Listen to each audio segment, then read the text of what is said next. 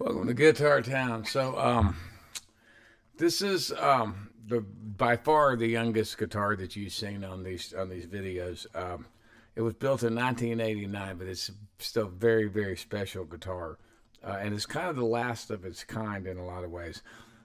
This is a DeQuisto New Yorker Special. Now, Jimmy DeQuisto worked for John D'Angelico, apprenticed with him, and a lot of the John D'Angelico's guitars that had his name on them in the latter years, and some of the very best ones were built by Jimmy DeQuisto. Sometimes the student turns out to be better than the teacher. The old man's guitars are beautifully made. The fit and finish is perfect on them, and some of them sound incredible. They all sound pretty damn good. But there's just something. This technology of carving a guitar, an archtop guitar, is old school, old world technology. It's like making a violin. The top is a thick piece of spruce that starts out thick enough that it can be carved into an arch top that's basically near the same thickness as a flat top guitar. Not quite, but pretty close to that thin, and especially when it's built by someone like Jimmy DeQuisto was. The only person I can think of that carves the way that he does that I know for sure is Steve Gilchrist, and there's a few other mandolin makers. And Steve Gilchrist makes really, really good guitars too. He just doesn't do it as often because there's such a demand for his mandolins. I have two of his mandolins, an octave mandolin and an archtop guitar that he built, and they're great instruments. This is a big deal, though. It was like Jimmy started building these sort of futuristic looking guitars, and blue ones and green ones, and because he wanted to make his own statement. There were some innovations. He believed that metal hurt the sound, and I think he was probably right. As little metal as possible. The old man never would have built a guitar with a an ebony like tailpiece like this. These tailpieces do fracture, and they have to be replaced from time to time, and it's expensive. But they do, to me, admire drastically improve the way that an archtop guitar sounds. A lot of it, and there's actually this guitar wasn't organ one. And he also made bridges that there were no metal in. They were as a system of wedges and pieces that fit together. So there was no metal in the bridge either. I'd actually like to try to find one for this guitar and see what it sounds like. Detail wise, he wasn't into a lot of fancy decorations, but this is the old man's design. This is a New Yorker Special, which was sort of the top of the line. Well, for some reason that camera is not working. I don't know why, but so I'll have to come up here and show you. My rig's been giving me trouble this week, if you hadn't noticed. So it's basically, parallelograms, made of pearl, and they're hand cut. And the New Yorker Special is engraved into the pearl on the headstock. And D'Angelico's were that way too. And this is designed after the D'Angelico guitars because Matt Umanoff ordered a guitar from Jimmy, and he wanted him to build it like the old man built them. Back's beautiful maple. Two pieces of beautiful maple. And that's carved too, if you think about it. It's a whole nother animal carving that super hard maple. The sides are worth looking at. There's that wooden tailpiece.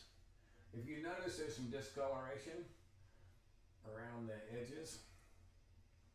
It goes all the way around, anywhere next to the binding, on the sides, the backs, the heel, and it's caused by this kind of, some people call it binding cancer. It's just you run into a lot of guitars made, during a couple of decades, and that have this. Most of them are archtop guitars, and they have, there are some flat tops that turn up with it too if they're fancy enough to have this much binding on them. But it's, I always wonder. Sometimes this stuff just turns to jello, and it's just it was bad material and it broke down. It's a form of plastic. I was in George Green's shop years ago, and I was talking about that phenomenon on another guitar on the Gretsch, and he goes, I said, yeah, you see that on a lot of different guitars from the same period, and he said, yes, and what do they all have in common?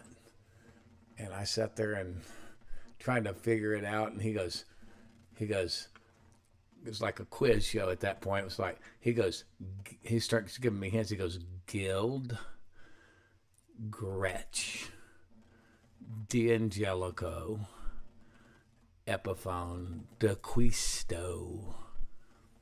And then it dawned on me, New York, guitars built in New York.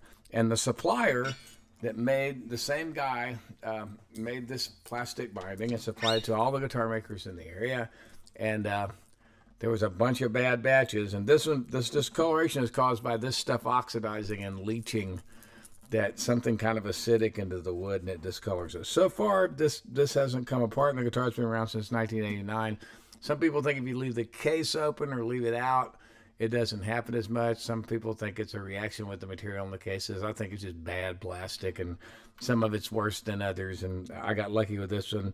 I've seen other D'Acquistos and D'Angelicos with this, especially D'Acquistos, with this this discoloration around the edges. When it's a sunburst guitar, you think it's part of the color scheme. It's almost a shame. This thing sounds like the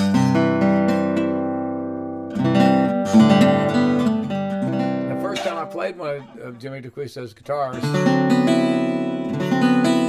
blew my mind how open they are. This wasn't what I associated with an archtop guitar, and I'd never wanted one until I played a D'Acquisto. Now I own several archtop guitars because I figured out what good ones are supposed to sound like.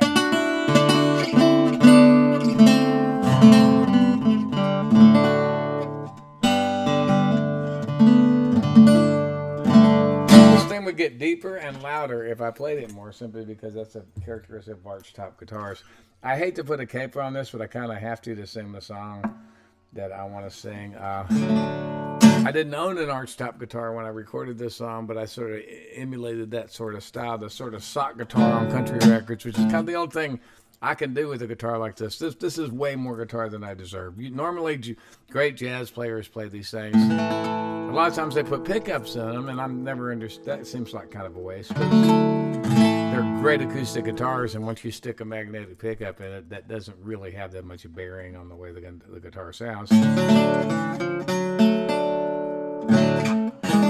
Or maybe that's just good me, because when I play electric guitar, I play so fucking loud you wouldn't be able to hear anything that had to do with the wood anyway.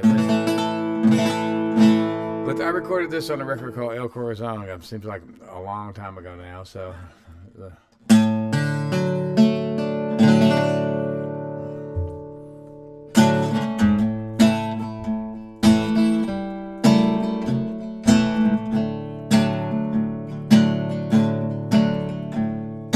When I'm sad and blue and I'm feeling all alone, there's a place that I go to that no one knows,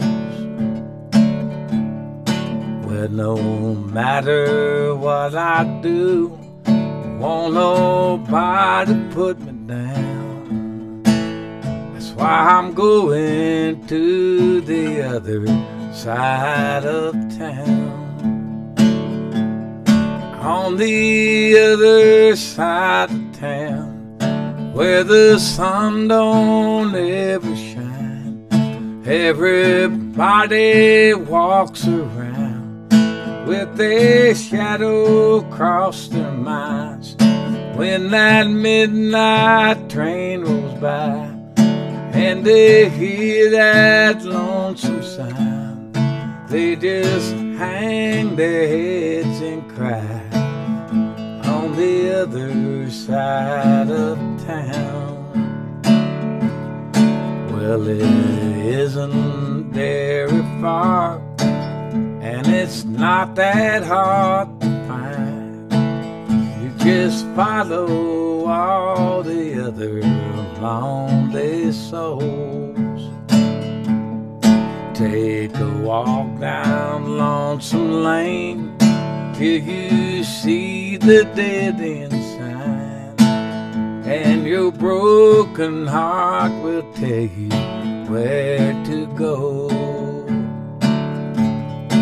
to the other side of town, where the sun don't ever shine. Everybody walks around with their shadow across their minds. When that midnight train goes by and they hear that lonesome sound, they just hang their heads and cry on the other side of town.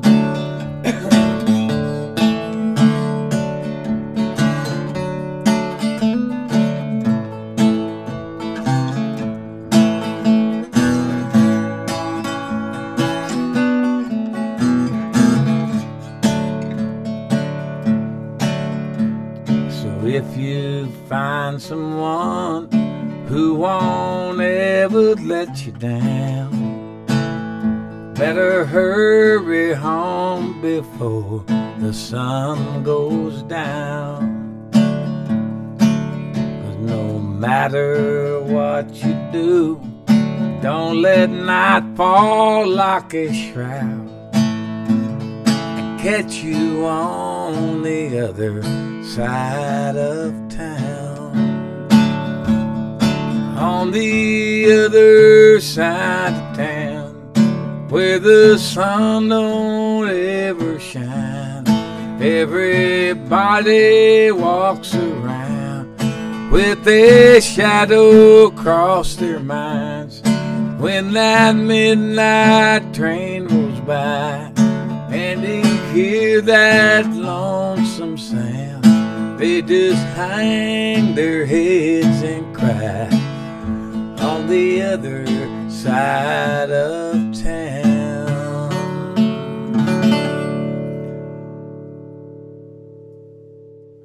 Great guitar. By the way, on the video about the National Tricone, I said it was a style 2.5, and someone suggested that to me once, but I looked it up, and it's actually a style 2. Style 2.5 is not an official national delegation, but some of the other guitars, I have the other 3 instruments in that style, and one of them I think is a 2.5, maybe the mandolin. But a style 2.5, and that's just something collectors made up. It's nothing that National did. It just varies from year to year. A style 2.5 would have engraving on the cover that covers the resonators as well as the rest of the body. So my guitar is 1929 style 2. This week, man, way more guitar than I deserve. 1989 DeQuisto New Yorker Special. See y'all.